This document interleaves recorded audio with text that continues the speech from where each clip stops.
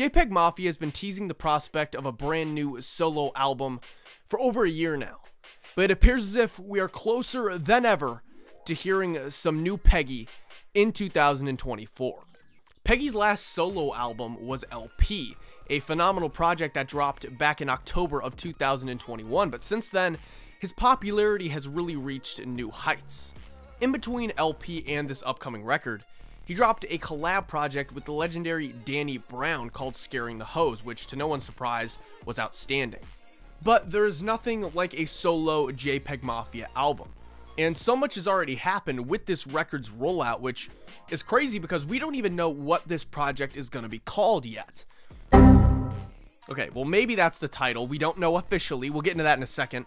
But from finally working with his idol Kanye West to having an intense Twitter beef with Freddie Gibbs, a lot has gone down in the lead up to Peggy's next album.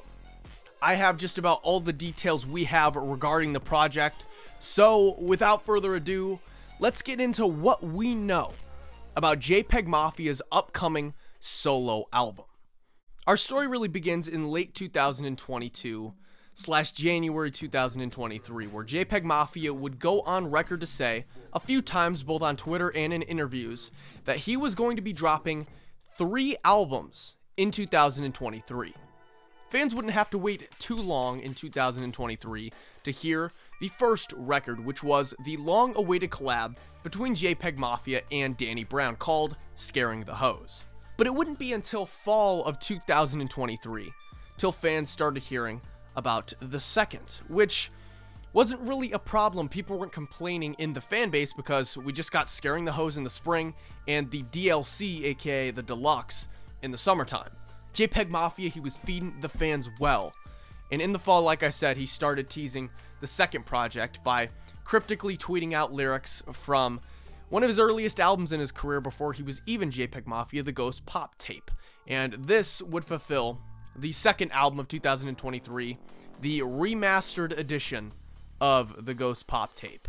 Around this time of the remaster dropping, it was really strange because as a fan, I was really enjoying having this thing on streaming finally, and I enjoyed a lot of the remaster, but you could tell Peggy was almost creatively stifled and frustrated with the fact that he was working on something that was old, already done. He wanted to move forward. He would say in a tweet basically that, you know, this is something I did solely for the fans, working on an older project. I don't like doing this and I'm moving forward. And he would once again confirm that the solo album was on the way, saying that the next album is the next installment of me growing as an artist.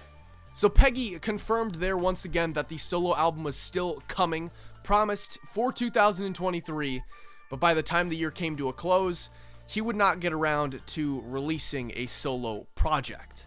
Peggy would be very open with fans about the progress of the record though. He would put out a statement on January 1st, 2024, checking in on the fans and saying essentially that the album was coming, he just needed a little bit more time. Peggy would say this: "Took a break for the holidays. I'm finishing the album I was supposed to release this year.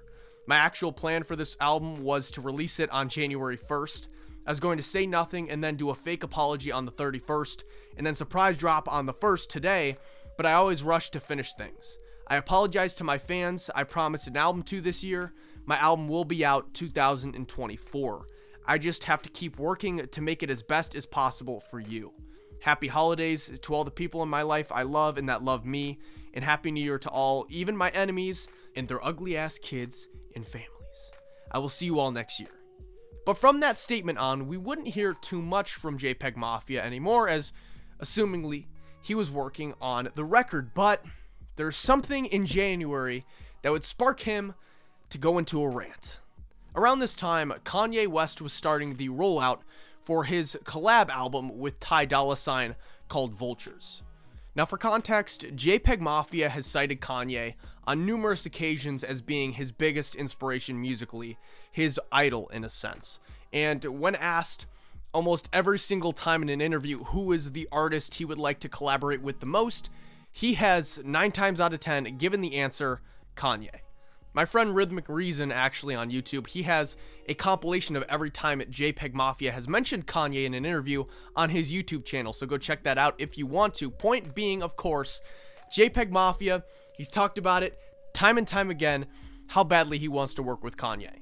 With the release of Scaring the Hoes in 2023, like I said in the intro, JPEGMAFIA's popularity, it had reached new heights. In the Peggy-Kanye situation, it had essentially reached a point where it was like Kanye has to be willingly and openly just ignoring this guy and his talents. People have consistently said for years now that Ye has really tapped into the underground rap scene, so it was like he had to have heard about this guy. How the fuck has he not given him the call? So it appears that Peggy had picked up on this concept, as he would finally take to Twitter and call out Kanye essentially on January 14th, saying this: "Kanye West, I respect you, but the way you acknowledge other people who have less to offer you than me makes me feel away. I'm a scientist in the lab, a surgeon, bruh, and you skip over me for other artists that are getting their baby mamas fucked on camera. I want to make money, fuck these motherfuckers." He would also criticize Kanye and Ty's lead track for the upcoming album, Everybody, saying, how do you got all these people in a room you're paying that are doing all this just for you to make a Backstreet Boys cover, which is pretty funny.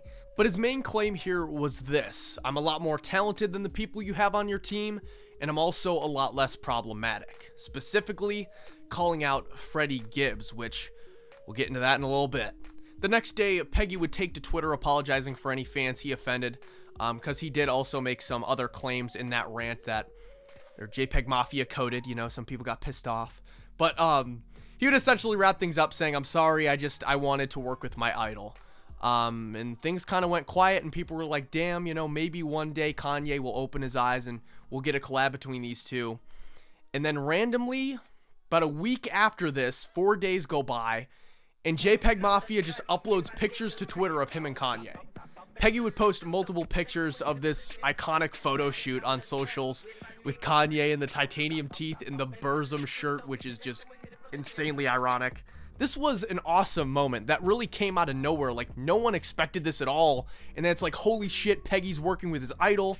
And there's a big crossover between Ye and Peggy fans. So it was like, we're gonna get so much great fucking music out of this. For most of the fan base, this was a fucking iconic moment. But then you had this very small yet loud minority who were just like fucking devastated. A lot of people in JPEGMAFIA's fan base, just due to the nature of his lyrics being very chronically online and, you know, mentioning a lot of political figures, you got to really be tapped into the internet humor and everything to understand. You know, it attracts a certain type of person who can be very fucking annoying. Annoying in the sense that they see their supposed favorite artists who they've supported for years get to finally work with one of the biggest artists in the world, their biggest inspiration, and they make it all about themselves and use it as a launching point for a character assassination of a person they actually know nothing about personally. People, of course, have a right to not like Kanye anymore due to his anti-Semitic comments in late 2022. The claims he made in various interviews were extremely fucked up, out of line, and overall really ill-informed, and I can understand why someone wouldn't be able to separate the art from the artist. But to have a complete meltdown and turn on Peggy for working with him after he said time and time again how big of a goal, how much it means to him, and also just to get that fat paycheck, like, I don't know if these people were ever real fans, like fucking ever. Regardless of what some annoying people on Reddit had to say, JPEGMAFIA would make some fire-ass contributions to Vulture's One, having production credits on the tracks Stars, Fuck Some, Beg Forgiveness, and my personal favorite, King.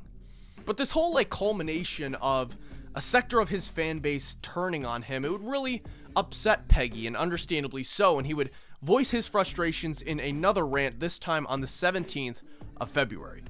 It all started pretty normally. Peggy just posted some fire-ass pics with a caption that said, working on that album. But then Peggy would start saying all sorts of funny ass shit. He would troll about a Death Grips feature being on this upcoming album, which I doubt is actually real. And then he also would say that the upcoming album is going to be titled White People versus Accountability, or All White People Are Sociopaths. And this is what I'm saying when I'm like, where the fuck are these people coming from acting like JPEGMAFIA is this politically correct fucking angel? Like, this is the man we are talking about here. This is the man you're all upset with for fucking working with Kanye. Like, fuck off. But the main point of this rant was Peggy calling out a double standard between himself and Tyler, the Creator. Tyler had recently hung out with Kanye at Charlie Wilson's Hollywood Star pressing, or whatever the fuck you call that when they put the star down in Hollywood. But he would be seen with Kanye and take pictures with him and everything. And he was saying, like, where's the outrage for Tyler? Like, why don't people come at him and say, oh, he's a Nazi? And to that, I think, you know, my answer is just like, it's Peggy's fans going at him. It's just the nature of his music and the subject matter and the, you know, cheeky humor online, chronically online shit. It's just the type of people he attracted. A sector of them. I think, honestly, most of us are 70% of JPEG Mafia, 60% of JPEG Mafia fans are probably fucking normal. I don't even know if I'm including that motherfucker. I don't know. But moving away from this rant really quick, I want to talk about 3 potential track names we have for this album. Because following this rant, Peggy would post more on socials, be that on his Instagram story or even on Twitter, posting some photo shoots and some pictures where he's looking like a real cutie in Walgreens. And he's basically dropped a few hints towards what some tracks may be titled on this brand new album we're all anticipating. So first off, I talked about him posting some pics. He did have that photo shoot at like the CVS location or whatever the fuck. And the caption on socials for those pics would be Sweet Tooth.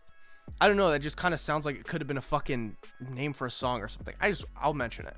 What is the harm in mentioning it? There is no harm.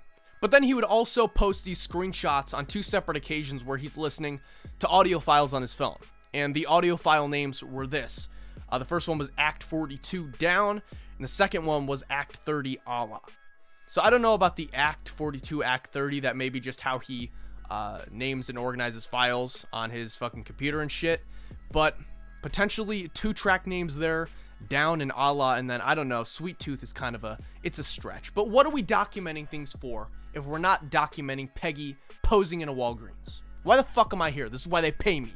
But around the time of the Walgreens photo shoot thingy or whatever the fuck, Peggy would actually update his Twitter bio, the like location thing, to Vultures 2 in Arabic, which is great news because we didn't know that he was going to be on Kanye's team full time. We didn't know if like the Vultures 1 thing, it was just a one-time thing, but it appears as if he is fully in working with Kanye, at least for right now, on the fucking team, which for me is awesome. I really hope he has more than just production credits on the next albums. I want to hear him and Kanye on a song together with Peggy having a proper feature.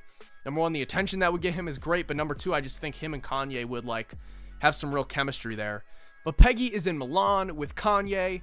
He's with the crew in Italy, and everything's going well. He's posting pictures of himself working in the studio until on the night of February 23rd, he posts this video listening to a new mix of Fuck Some. It has Quavo on it, and Quavo's verse was left off the official release, but it sounds fucking fire. Seems like an innocent enough video. And then I think it's his girl or something at the end. She comes in and says like, yo, can you sing the song Back to Me? But I need you to edit out the Freddie Gibbs verse or whatever because it sounds like shit and he ruins the song. It's like, oh shit.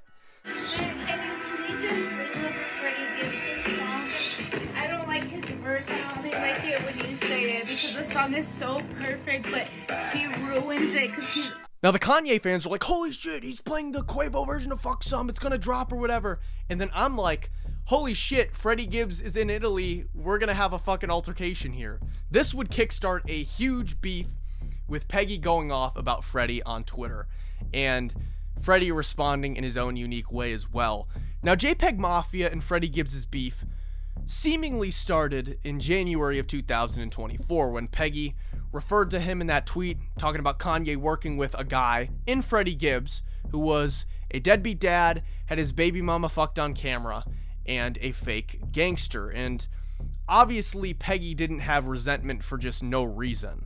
According to JPEGMAFIA, his reason for hating Freddie Gibbs is a combo of Freddie's behavior as a deadbeat dad, etc. He said all that, but also some shade that Freddie allegedly threw at him during the time that JPEGMAFIA released LP. Now, I haven't been able to find where that shade was thrown in a lyric, in an interview, etc. I haven't found exactly what Freddie Gibbs said about Peggy.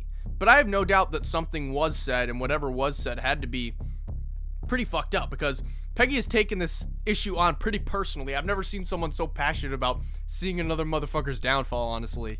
After the Instagram story with Fucksome, Peggy would take to Twitter and start provoking Freddie, wanting him to come and meet him because, let me remind you with this situation right here, they are both in Italy at the same fucking hotel. Peggy would start out saying this: never got shot at and did nothing, never got beat up, never spread my ass online, baby got no dick dent, I guess I'm the gangster now. And he's really hitting all the points that he has against Freddie Gibbs, because the getting beat up and not doing anything about it's in reference to Freddie getting beat up by Benny the Butcher's affiliates. The baby with the dick dent is a disgusting way of referring to the fact that there's a video online of Freddie Gibbs's, at the time, pregnant baby mama having sex on camera with another man. And then the Spready Gibbs stuff, we all know about it. I really don't want to talk about that, especially because that was like revenge porn. And I mean, in general, the least amount of time I have to refer to Freddie Gibbs doing that on camera, the more fun we're all gonna have. Like, let's just fucking... Peggy would keep going after this, though, reiterating the fact that they're in the same hotel and also bringing up the concept of Freddie Gibbs' father being a cop, which I guess that kind of begs to question whether or not Freddie's past that he talks about in his music a lot of being a drug dealer is legit or not. Freddie would finally respond saying that my haters need to try harder before posting a picture of the food he was eating at the cafeteria at this hotel, basically giving Peggy his location like, you mean what you're saying, let's go. However, Peggy would soon put out a tweet that said, Spready Gibbs is too pussy to talk to me like a man, yay saved you milk dud. Basically insinuating that Kanye told him to leave Freddie alone and not go act on the various things he has been speaking on. But then Freddie would start posting these videos of himself in his room dancing, of himself in the lobby doing all this shit, and we're all like, okay, where is JPEGMAFIA? Because he's literally in the fucking lobby and all this shit. And then we learn from Peggy that he checked out of the hotel after Freddie started doing these fucking videos, and this was just Freddie taunting him, which is fucking crazy. So I thought this was important to document because there will definitely be a Freddie Gibbs diss or a few bars on the upcoming album, aside from this being just completely fucking hilarious. The whole thing kind of ended when Peggy posted the picture of Freddie Gibbs' asshole for everyone to see on Twitter, which was just great. But yeah, this is kind of like his beef during this era. LP had Arm & Hammer. This fucking album's gonna have Freddie, I guess. Unless somehow Kanye could get them to settle their issues and then maybe we have a Freddie Gibbs feature. I doubt that though. But I mentioned how Peggy was really getting into it with people on Twitter. And a lot of people were saying shit like, oh, you need to put down the bottle when you're... get off Twitter when you're drinking or whatever the fuck, blah, blah, blah. To which he would say like, yo, I run a business. Like, I need to make money. I need to put out this album. Like, I can't be fucked up. I can't afford that. Like, what I'm saying is true. It's authentic, how I feel. And then someone would be like, oh, with the mention of finishing the album, working on music, they would say, drop it then. To which Peggy would reply and give us an update on this album's progression. He would say this: I will. I've been working on it for a year. Just because I don't say my every move doesn't mean I'm doing nothing. I got you. No worries. And that is pretty much where we're at in regards to what we know about this upcoming JPEGMAFIA album. This rollout has been fucking crazy. From Peggy linking up with Kanye and all the controversy that sparked to the whole Freddie Gibbs situation, like, you almost forget that we're here to talk about music. Not that the quality of this record is even in question. Like all of Peggy's albums, solo work especially, I'm sure it's going to be fucking phenomenal. But when an artist is under pressure in the way that Peggy is right now, be that from a sector of his fan base criticizing him so heavily and almost turning on him, to having such a personal beef in front of the whole entire world to see with Freddie Gibbs, you often see artists channel the emotions and the stress that they're dealing with and turn that into art. And in turn, you usually get some pretty fucking phenomenal music. I just hope Peggy realizes that a lot of us, the real fans, fucking love him and appreciate his music so much. But with that being said, as we get closer to the album's release and we learn more details, I will be making more videos on JPEGMAFIA specifically with this project, so stay tuned for that. But I gotta plug my socials real quick because I forgot in like the last two fucking videos. If you want to know what I'm working on, when I'm putting out a video next, or in general what I'm listening to, go ahead and follow me on Instagram, just Casey Culkin, and Twitter, DigitalXDWNLD. But as for now, that is all we know about JPEGMAFIA's upcoming solo album, and until new details emerge, I'll see you in the next one.